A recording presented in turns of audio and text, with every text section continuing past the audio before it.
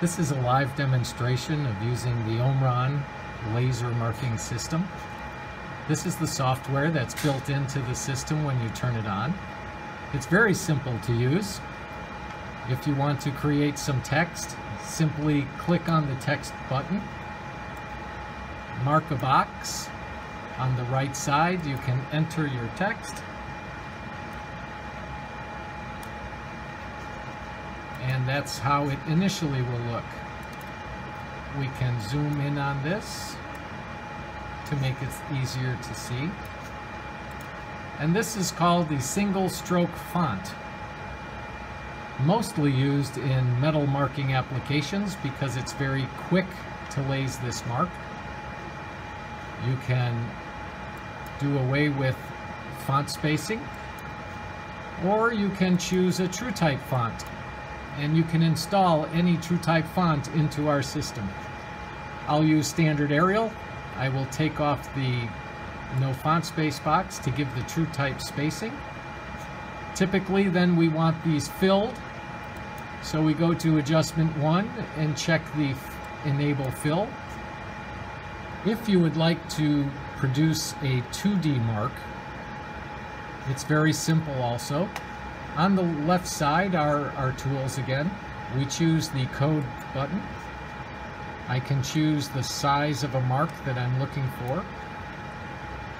And in this case, I'll have the 2D mark be the same as the text that I used in the previous example. So I can copy and paste that mark. I can choose data matrix. Typically we have them square. In this case I don't need any quiet zone. I can adjust the placement of the mark. Again, typically people have a 2D mark with human readable below it. I would just go to our laser settings and type in the proper power coefficient for the laser. If again this was metal, it's typically 100% of the power. The frequency depends on the type of metal, and the processing speed is the speed of the laser as it's marking the part. Typically, if it's metal, it's 100 millimeters per second. And now again I can make my mark.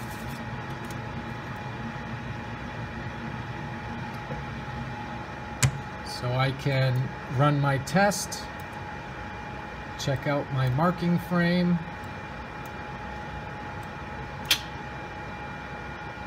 Looks good.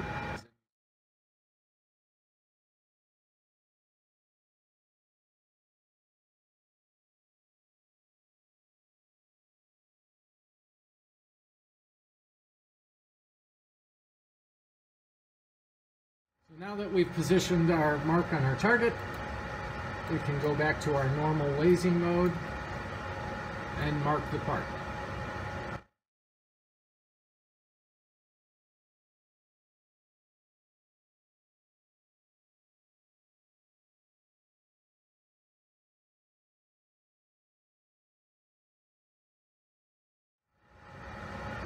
Thank you.